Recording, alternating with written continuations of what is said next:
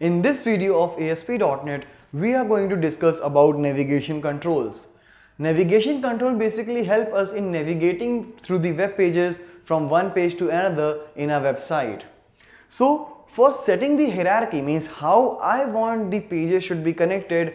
First of all, I will define a sitemap file which can be added as we used to add a normal web page. In the same way, the file would be an extension of .sitemap, which is basically an XML based file which will contain the hierarchy of pages. Once that particular thing is done, we can just show that hierarchy through various controls like sitemap path or menu or tree view.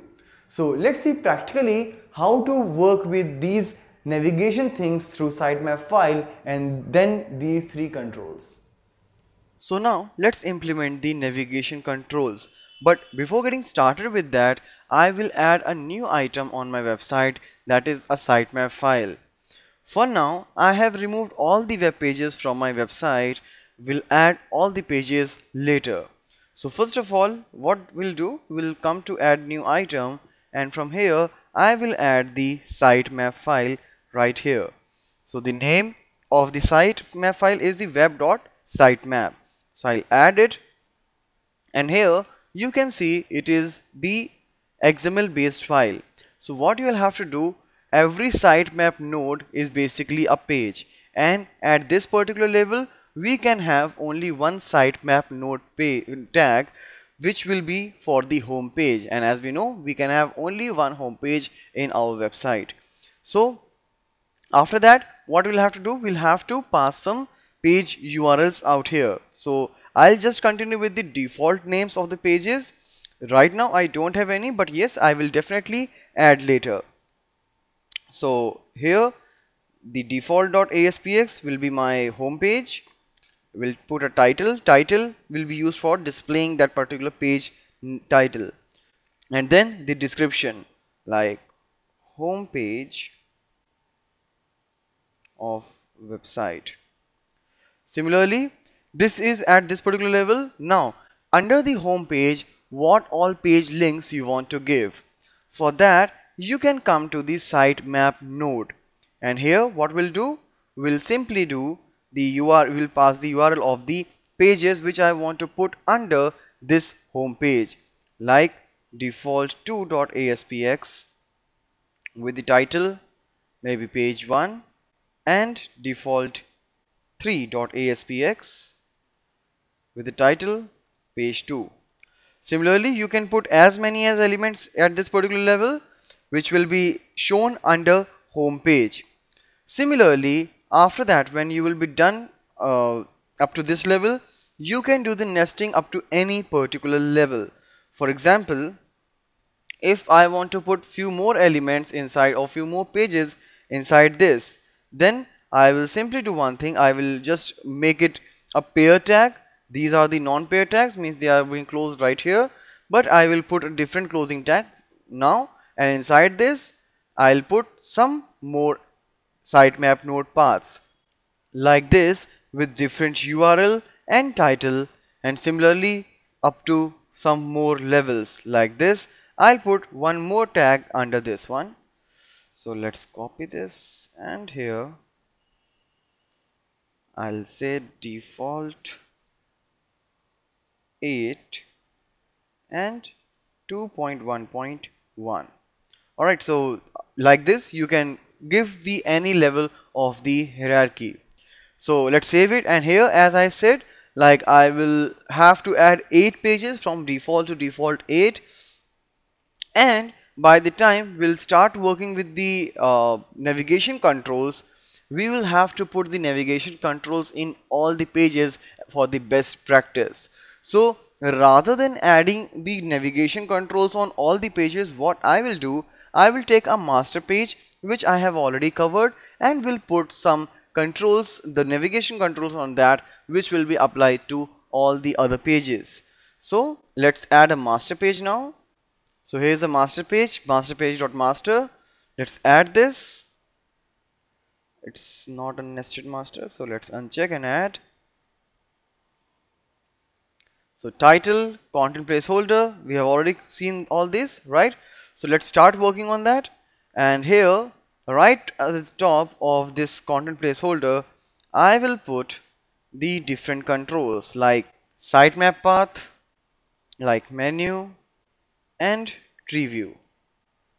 Alright, so these are the three controls which are under navigation controls. So either you can for menu and tree view you can add the elements or nodes manually, but here I will just use my sitemap file.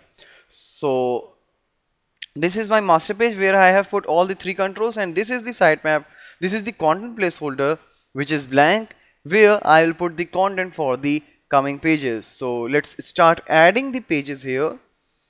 So whenever I will add a page, a web form, I'll not change the name because in the sitemap path I have taken the default names.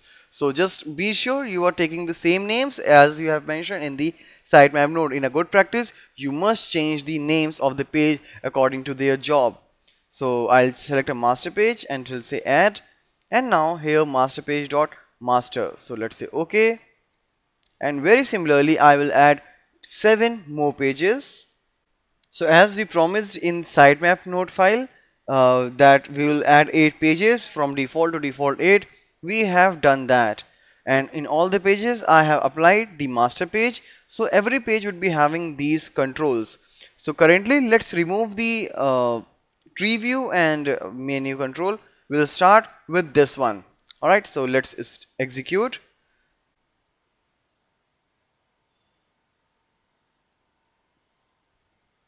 So here you can see home. This is nothing but the sitemap node path. So here you can see home, which is the title of default.aspx, and this is the control which we call the sitemap path, which I have added in the master page. So now let's request for the another page like default3.aspx. So here you can see home, then page 2. So when I will put the mouse, it will show you the description, home page of website, which I have set in the sitemap file, like home page of the website. Now default 3 is page 2, which is being shown here. When I click here in the home, I'll come back to default.aspx. Similarly, let's request page number default 5. So what I'll do, I'll say default 5. So home, then page 2, then page 2.1, and similarly we'll add default 8, home, page 2, 2.1, 2.1.1. So this is how your sitemap path works. You don't have to tell anything. As soon as you will add, it will just take the value from the sitemap file and will start working. Now after that, let's go for some implementation for the menu. So in the menu, what I'll have to do is I'll have to go for the smart tag right there, and here I'll have to choose a data source. Basically here I want a sitemap file data source, so which is not yet created. As I said, you can also add the menu items manually, but since here I'm using this sitemap file, so I will go for that. Otherwise you can just add the nodes in this menu control. So I'll create a new, and here I will choose the sitemap file. So sitemap data source 1, say OK, and this one is created and now in action as well. So let's execute it. So this is your default page. Now here you can see this full hierarchy is being shown. Home having 3 pages, 1, 2, 3. Page 2 again having 3 pages, 2.1, 2.2, 2.3, and again 2.1 is having 1 page inside, 2.1.1. So you don't have to put the hyperlinks in all. It's quite easy now to jump on any particular page using these controls. And using the sitemap path, you can just go back to the root. Alright, so this is about the menu control. And here very similarly, you can also work with the tree view control, which will give you a different flavor of hierarchical representation of a tree. Alright, and here you can just expand and collapse the nodes. As I have already taken this sitemap data source, so I can simply just choose that from here. And here, when I'll run this, you see, you can just expand and collapse that as we used to do in any tree view kind of control. So let's click on any, and in that particular page you will be jumped. So this is how you can start working with the basic implementation of the navigation controls.